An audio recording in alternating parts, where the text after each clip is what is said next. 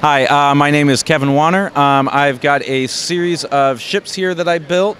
The two Imperial ships on the end are pretty much the same as the Imperial flagship set that LEGO released several years back. Few modifications on them. I did one with the blue pattern that the set came with, and then I did another one with a set of red on there.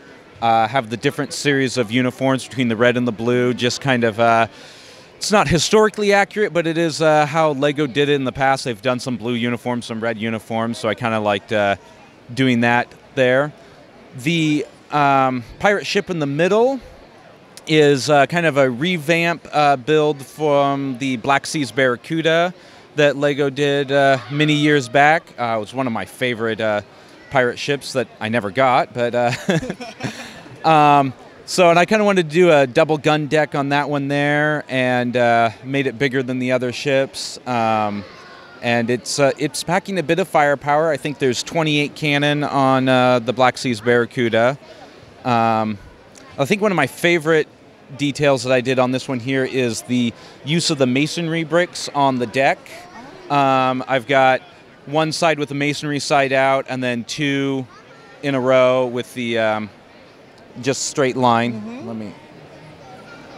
So yeah, that works really well for the kind of the deck technique there to get those lines going. And you see a close up there. You can see I got the masonry brick, and then two of the straight ones, and then another masonry to kind of make it look more like the wood planks. So there's quite a few of the dark tan masonry bricks there on that. Right, that's a really good idea there, because yeah, when you put them like that, it definitely gives the wood effect to the deck. I like that. And then kind of the last minute additions with this build was the cannon explosions with the cannonballs flying out, and then the kind of lazy blue bricks sitting around the ships to make it look like it's on water. A little last minute part stumping there. Yeah, it was didn't have quite enough pieces to fill in the gaps in between, so I figured that would just work. It works. So then, as far as the holes of these ships, is that pretty much all brick build, or what's kind of the main structure there? The holes are pretty much the LEGO hole pieces that they have. It's nothing real special there. And then just building up the sides of the ship with different detailing. And like I said, the Imperial ships are pretty close to the flagships. I did my own figureheads, redid the decks because they were kind of cluttered on the original set. Added stairs up to the stern with the helm and everything. But yeah, I think these are really impressive. The way you, especially this middle one, the way you built that up there and everything. What's the hardest part about getting? You got like the double decks there and everything. What's the hardest part about building these ships up?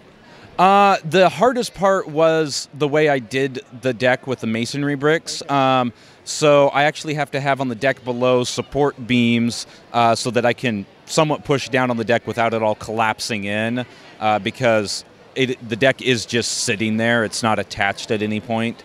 It's just sitting there on gravity. So had to do some supports there, and then it's a little hard setting the guys up sometimes. But right, yeah. And are these things pretty strong? Like when you bring them to a show, as far as the masts and everything, does it stay together pretty well? When I brought it into the show, I took all the sails off and pulled the masts off, and then the ship itself is real solid, so I could just set that down in the back of my car, and it got here with no damage. So sure. Well, these are very impressive, and I appreciate you taking us through them. I really like them. Thank you. Thank you.